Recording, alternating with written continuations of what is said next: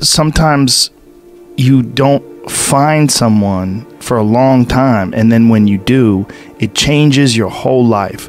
You find someone, maybe it's just a YouTube video, and it's you saying it's still your motherfucking set, and it's you just pushing people and telling people to go get after it, and people see that, and all of a sudden it's like they get goosebumps, their heart starts racing. It's like you gave them a drug, like you gave them fuel. And then they want to change their life. And then they want to watch you tomorrow. And then they want to watch you when they're at lunch break. That's fuel. And you literally can change a person's life through that. Because we need each other. I mean, it's one more piece of evidence that we need each other. And that we have this sort of very strange, loose-fitted community of all human beings together.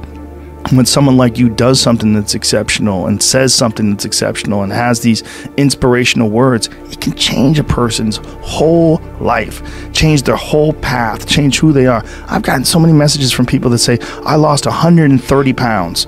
You know, I did this. I got off sugar. I'm fucking running every day. I hit the gym 5 days a week now. I'm a different person. I'm drinking water. I'm exercising. I take vitamins. I'm eating healthy. I got more juice. I got more energy. My whole life is different now. There's no personal satisfaction in accomplishments if nobody loves you. You're not going to enjoy it. Love is the most important thing, and that sounds so cliche, but without love, it's all useless. Yeah. It's all useless. We all need each other. Yeah. We really do. There's something beautiful about that, though. You know, like you can't just go it alone. You really do need each other. Through time and effort, you build a stronger human. You build a stronger body. You build a stronger mind. You build accomplishments and will and momentum. And then you look back and you go, hey man, I'm not washing tables anymore. You know, I'm not washing dishes. I'm not cutting lawns. I'm not digging ditches. I'm a different person now. You are not your past. You're you.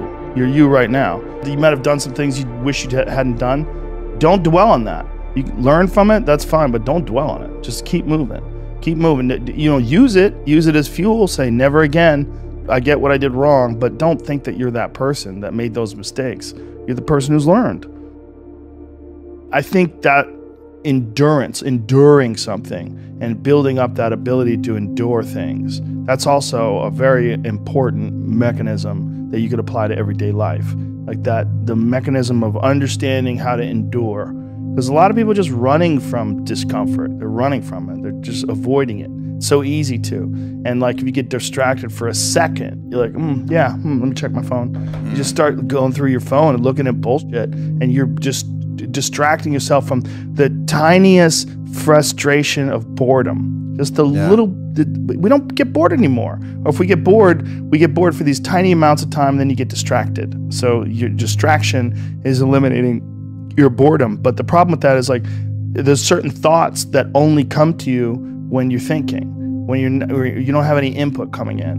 When we're constantly looking at our phones, the only input you're getting is input from other people. And sometimes that's good. Sometimes you get good stuff out of that. But it's like a diet of only fruit.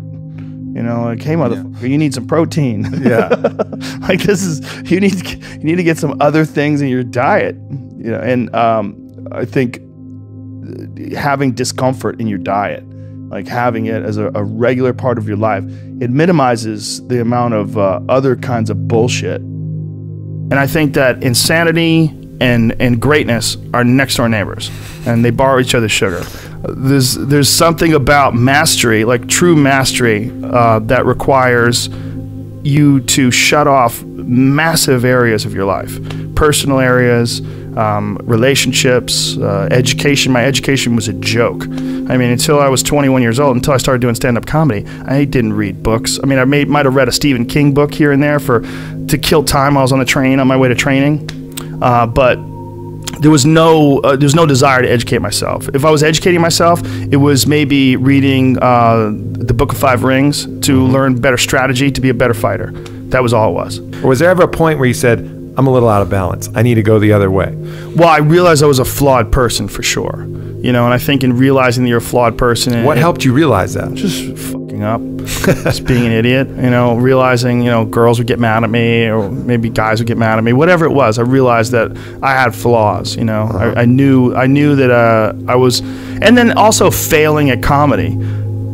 one of the hardest things to do is to go from being really great at something to sucking at something. And that something that you suck at is now your path, you know, and that's what I found myself in comedy.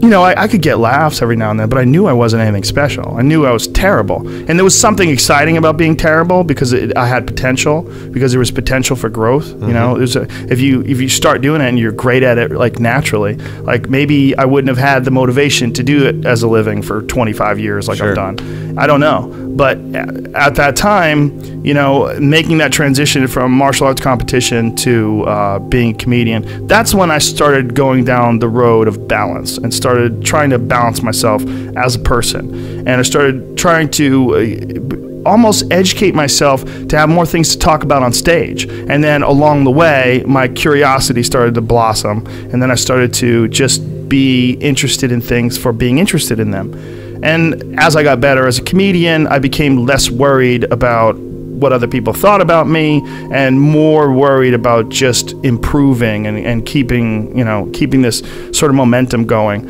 And as I relaxed more, you know, in having some success in life and sort of not worrying about bills as much, not worrying about my future, then I started to explore altered states of consciousness, and then I really started opening up the door to the whole yin and the yang. Life is filled with so many different kinds of experiences that are available, and that's one of the things that you sort of open up to when you relax. When you relax and, you know, you don't worry about what you look like, you don't worry about what you sound like, you don't worry about how people feel about you, because you've thought about all these different things on your own, and you've kind of corrected as many things as you can correct given that time period. But you feel comfortable that you're on a good path. You know, then you sort of can entertain ideas that maybe you wouldn't if you were insecure or more insecure. You know, I think you have to be insecure if you're finite. We're worried about death. We're worried about disease. We're worried about loved ones. We're always going to be, in a certain sense, insecure.